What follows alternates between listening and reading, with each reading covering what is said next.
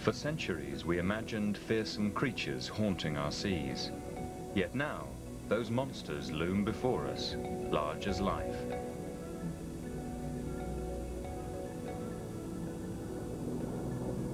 They are strange and spectacular. They are nature's ultimate survivors, those which share the Octopus's garden.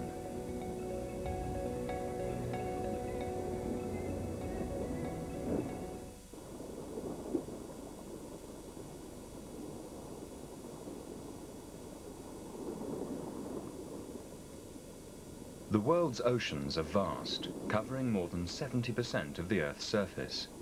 For most of our history, they have been a vast shroud of secrecy. What life, we wondered, lurked at its depths?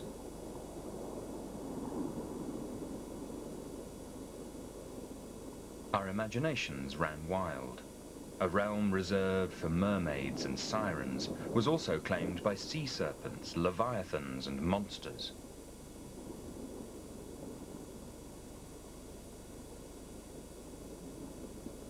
In the mind's eye, the mysteries of the deep only grew.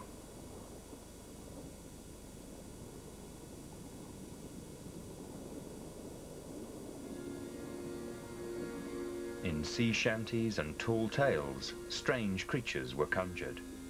Artists imagined grotesque killers, mythological man-eating octopuses. They were dubbed devilfish, and their powers of destruction were the stuff of legend.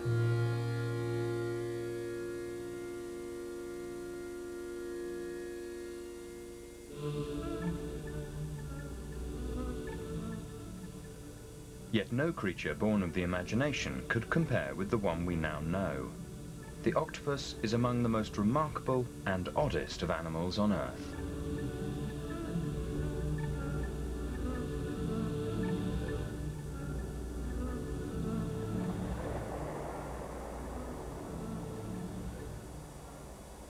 Now into its waters we venture, among the living anomalies of the ocean, and into the octopus's 8-arm embrace.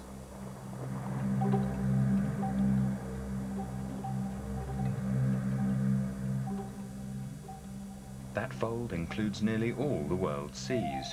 There are between 150 and 200 known species of octopus. If its domain seems boundless, so do its powers. The octopus is a master of adaptation.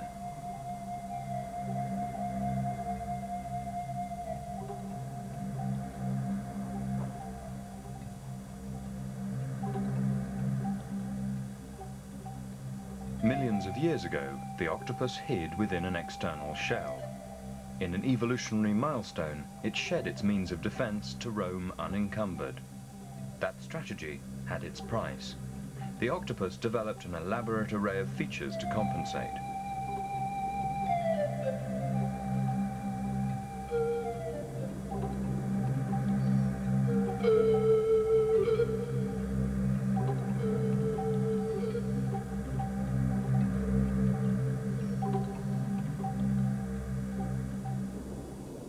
Its tentacles are 1,000 times more sensitive than the human touch.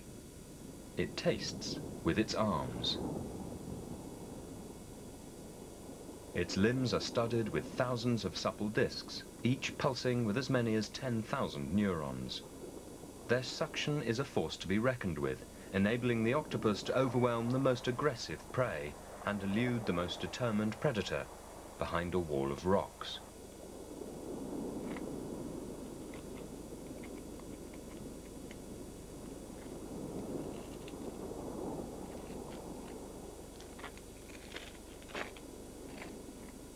Its periscopic vision is nearly as refined as that of a vertebrate. It can detect an object as small as a pinhead a meter away. The octopus is an intelligent creature. It is curious. It ponders, remembers, evaluates. It has earned the nickname, the primate of the sea.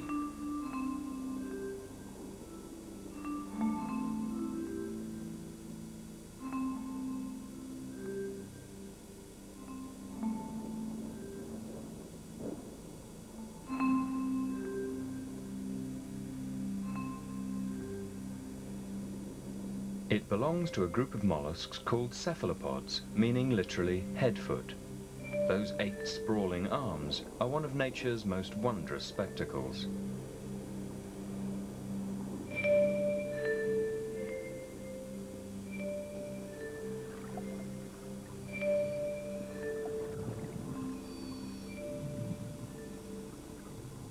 The largest of the species is the Pacific giant octopus, inhabiting the western coast of North America.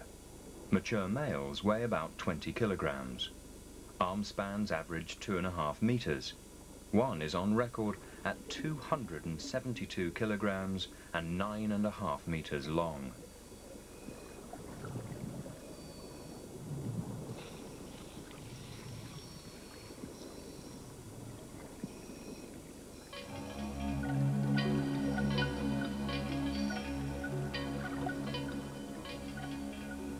The sac-like mantle houses its internal organs, but it also provides its means of locomotion.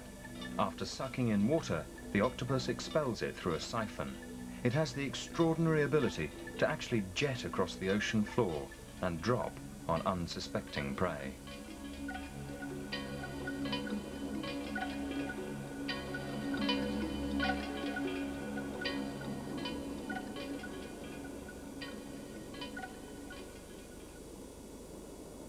Crabs, snails, shrimp and other small mollusks are on the menu.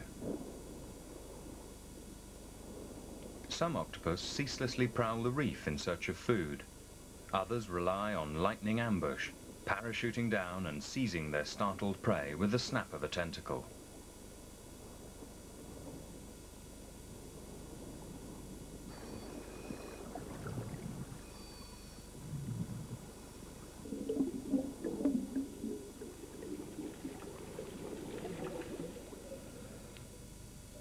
Once its victim is enveloped, the octopus pierces its shell with a parrot-like beak. Like a snake's fang, the beak delivers a dose of poison, a virulent toxin that disables the prey and breaks down its muscle tissue.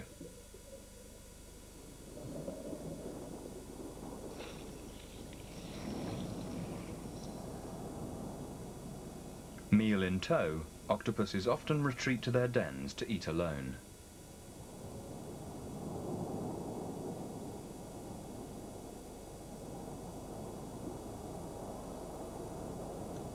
For those creatures who roam the open seas, a chance encounter with an octopus may be their last. Yet they too have unlikely arsenals of their own.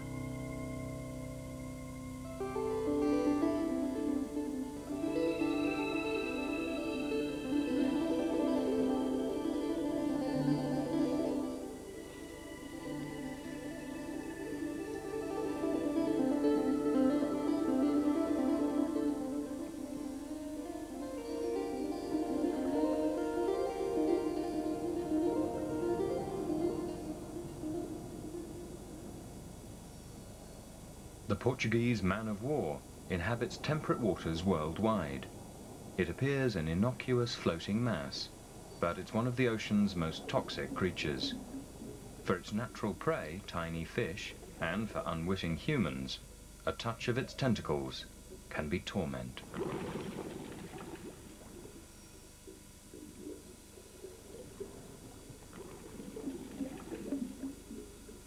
A man-of-war is not a single animal, but a colony of up to 1,000 polyps.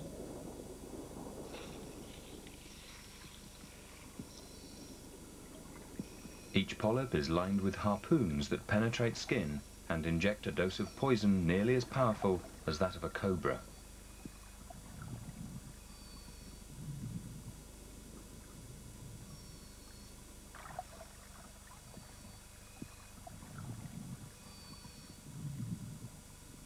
One sting from this tiny predator can kill a human being in a matter of hours. The cone snail usually reserves its barb for fish, sea worms and other mollusks. It thrusts a tiny tooth like a spear into its prey, releasing a neurotoxin. Nature has been kind to those unlucky enough to endure its attack. Its poison takes effect almost immediately.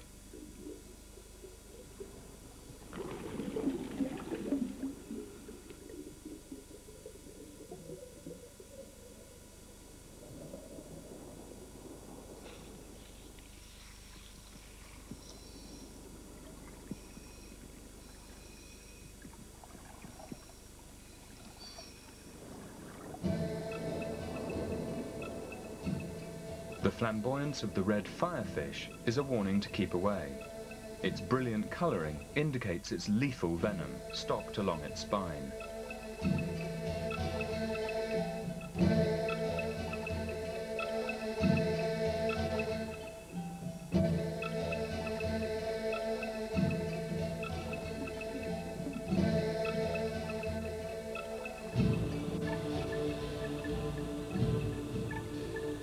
The toadfish has a different defence strategy.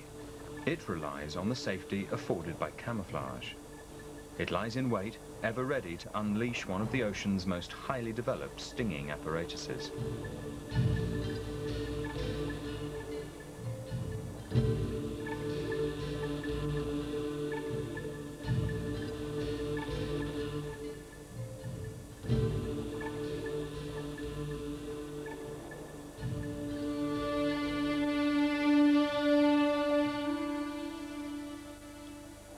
The torpedo ray is a living dynamo. From undercover buried in the seabed, it's capable of springing upon its prey with a powerful electric charge. At up to 220 volts, the shock is enough to knock out an adult human.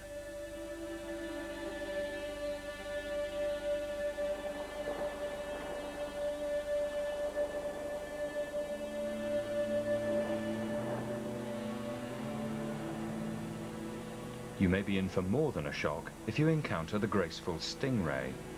Its tail, equipped with barbed spines, swings like a lethal whip. It's sharp enough to slice through a human leg.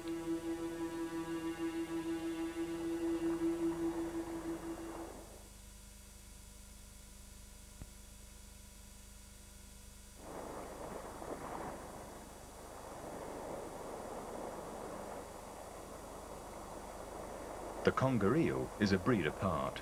It can grow to over 2 meters in length and attack with a sudden fury.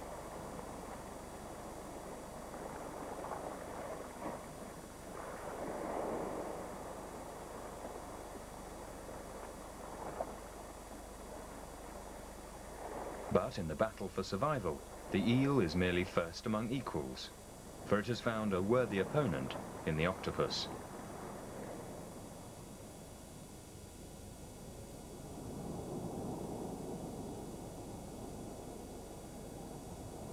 A crushing jaw is the octopus's last glimpse. But that's not always the outcome. The octopus is a creature accomplished at the art of escape, and regeneration as well.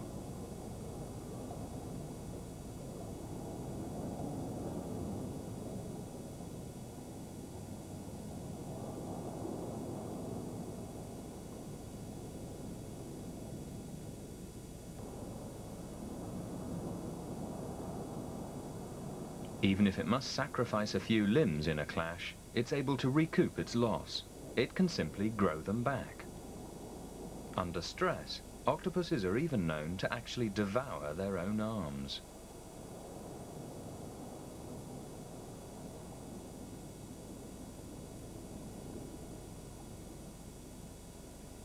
To make good its retreat, an octopus employs a dazzling strategy. It squirts a blackish ink, creating a liquid screen. Confusing attackers, the shadowy blot permits a jet-propelled getaway.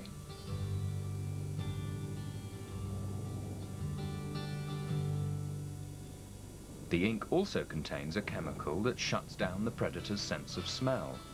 Some scientists believe the cloud actually takes on the shape of a phantom octopus, thoroughly confusing even the most alert enemy. If that doesn't work, the octopus has another trick up its proverbial sleeve. Like a chameleon, it can actually change the color of its skin to mimic its environment.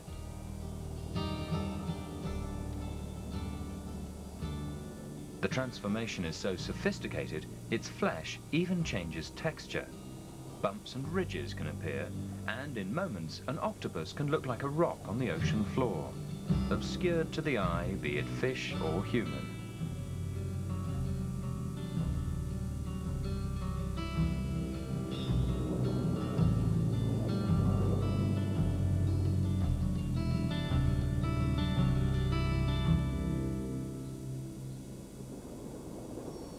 Here's an animal singularly adept at defense, and one whose tactics are just as decisive when the tables are turned. By changing its skin color, it can stun its quarry, mesmerizing it into submission.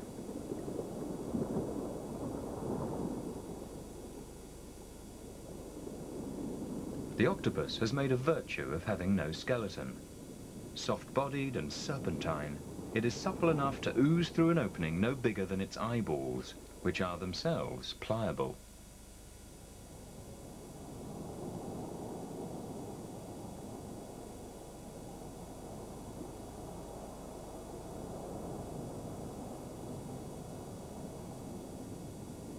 The octopus's celebrated intelligence is matched by its dexterity. In experimental settings, subjects have been able to reach food bait by opening screw-top jars and getting into cork-stopped bottles.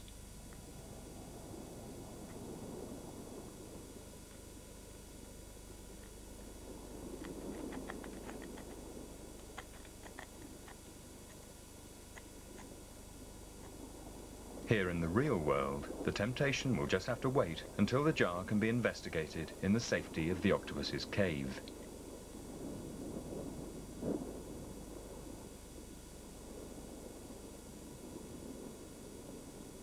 Despite its intelligence, the octopus is usually a sluggish animal. Its blood is a poor carrier of oxygen. In fact, it needs 3 hearts to stay alive.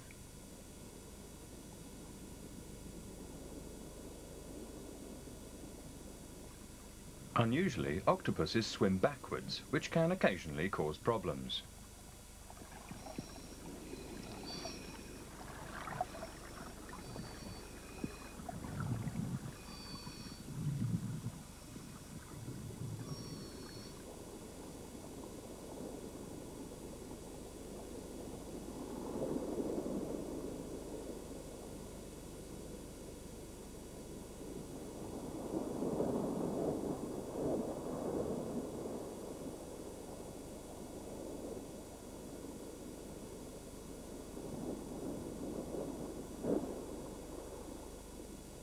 When mating occurs, there is no courtship. The male extends a modified arm and inserts it into the female's mantle cavity.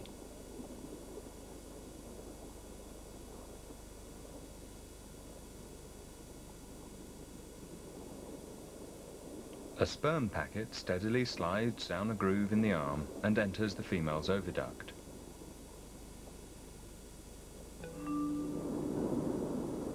The female then returns to her rocky nesting den to lay up to 500,000 eggs. They are laced in gossamer strands. Here they will stay, eggs and female, for 6 months or more.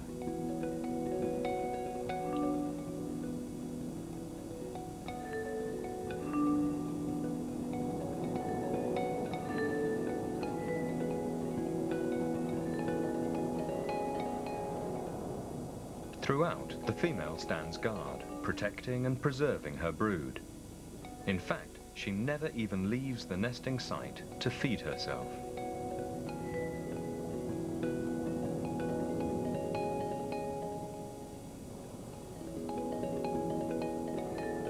Despite her zealous devotion, odds for her hatchlings are low.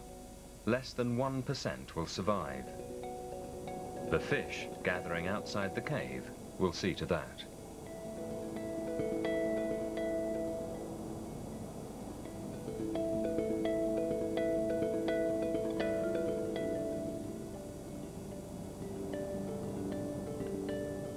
As for those choice few that somehow endure, they will have to fend for themselves.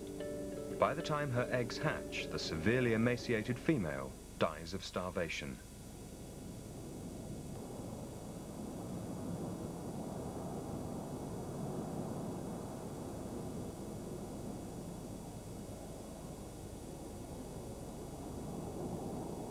It is the ultimate sacrifice for an animal whose every fiber is turned to the survival of the species. Indeed, the father might not fare any better.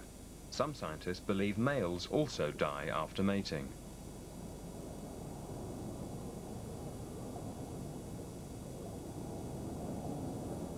Even evolution has been kind to the octopus, but at what cost?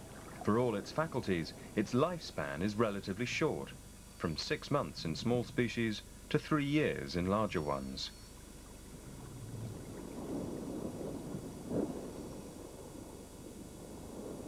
In that short time, a marvel of nature graces its waters with untold revelations.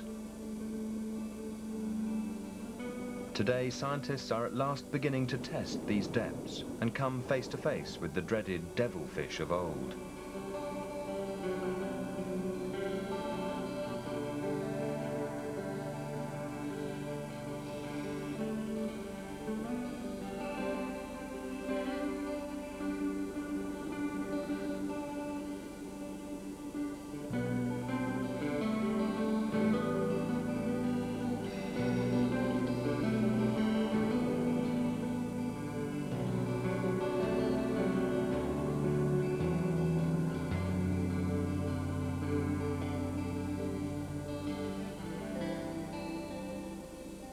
What they are finding reveals the lie behind the fears we once harbored.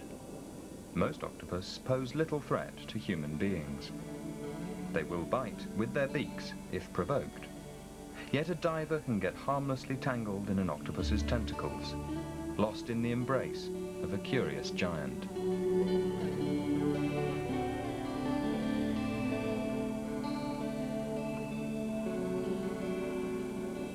The time has long passed for the sea to guard its secret. Now, as it relinquishes them to our curiosity, we are no less awed, but perhaps less fearful. In the Octopus's Garden, we are at long last welcome.